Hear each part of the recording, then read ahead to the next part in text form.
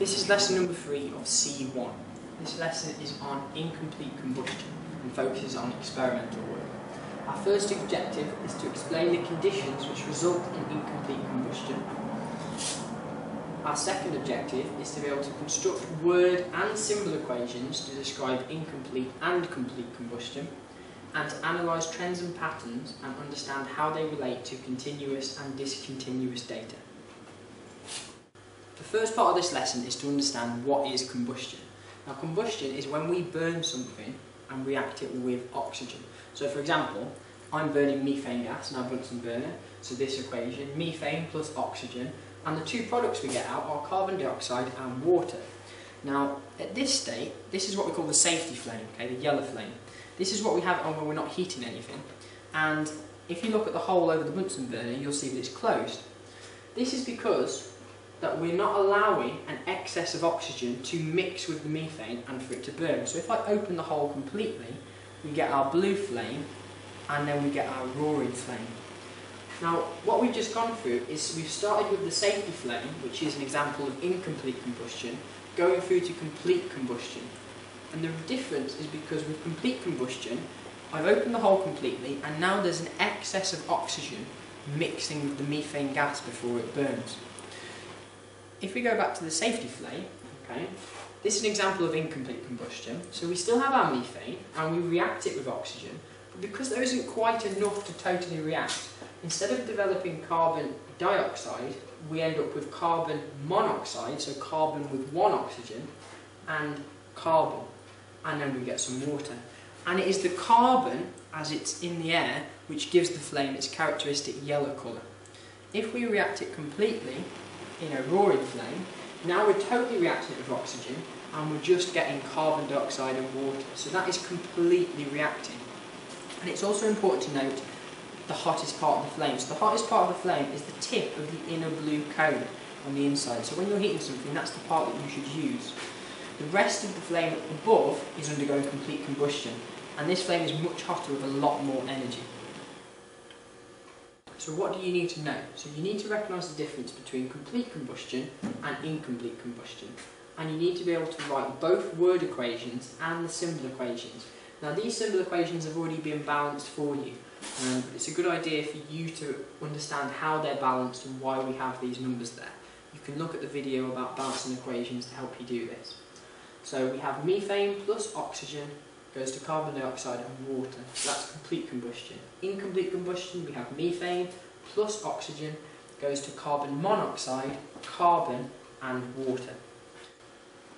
So let's have a look at an example of a combustion reaction. So inside here we've got water and fairy liquid, and we're just going to bubble through some methane gas straight from the gas tap.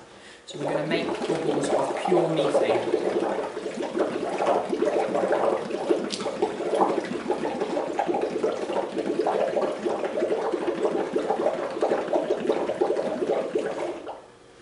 Once we've got the bubbles, now we're going to light them.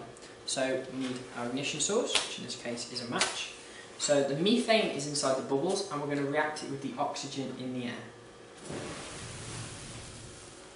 So we get a nice combustion reaction, and you'll see that because this was burnt with a nice yellow flame, we got quite a lot of incomplete combustion there. Okay, so now we've burnt the methane bubbles in the bowl, but this is science, so we need to make things a little bit more interesting. So let's take it up a step. Now let's set the teachers on fire. So this time, let's see what happens when we burn the methane bubbles in the hand.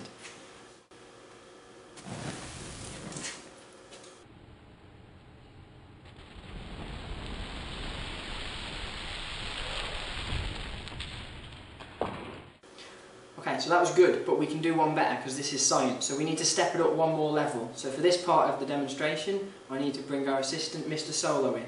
Mr. Solo? Hi, sir. Hello, sir. We've set our hands on fire. Let's do one better.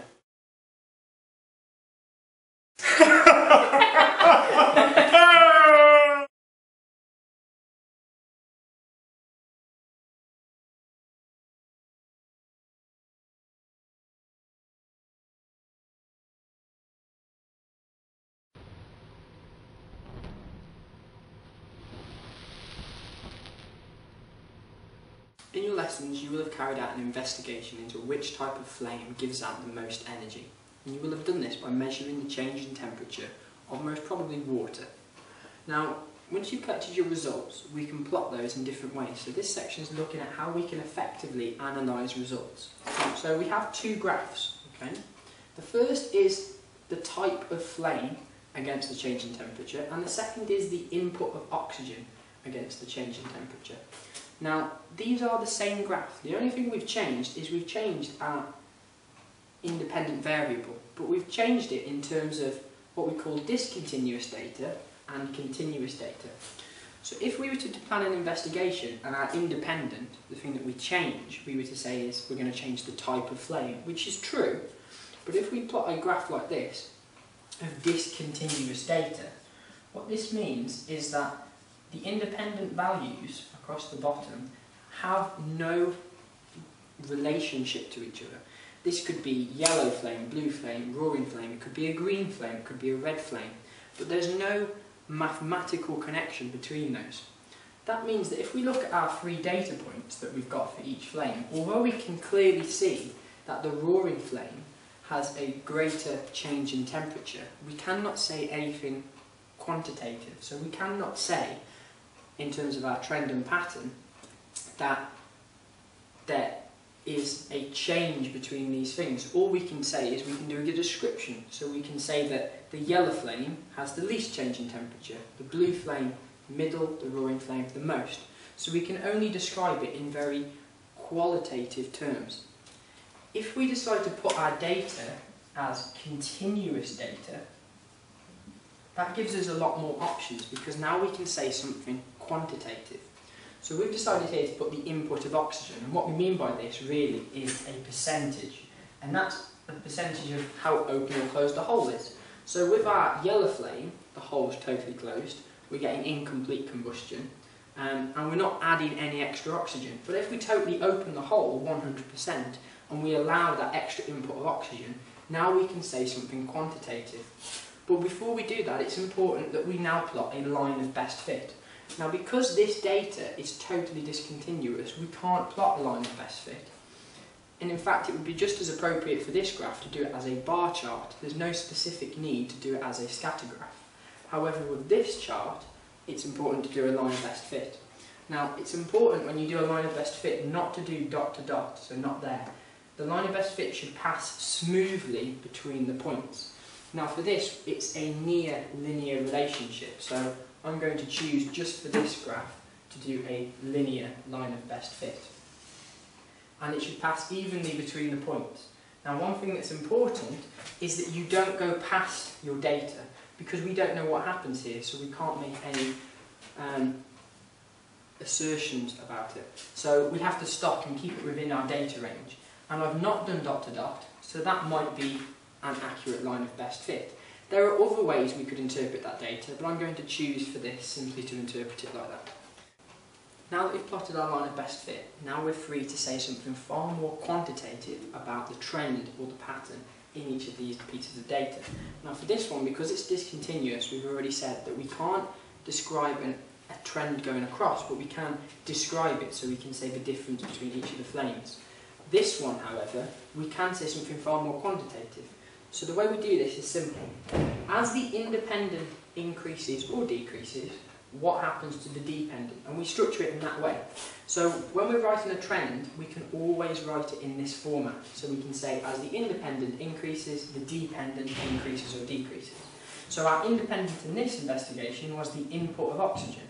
So we can say as the input of oxygen increases, going across the graph, the dependent, the change in temperature, if we look at the line, it clearly increases across the graph. So we could say, for our trend for this data, the input of oxygen increases, the change in temperature increases. If our data was the other way, then we could say that it decreases, and we can describe our data more accurately and more quantitatively by using continuous data rather than discontinuous data. So this is an important key step whenever you do an analysis. Number one, to produce a graph that best describes the data and includes all key points, units, and an appropriate axis and scale, and then using a line of best fit to then create an accurate trend or pattern.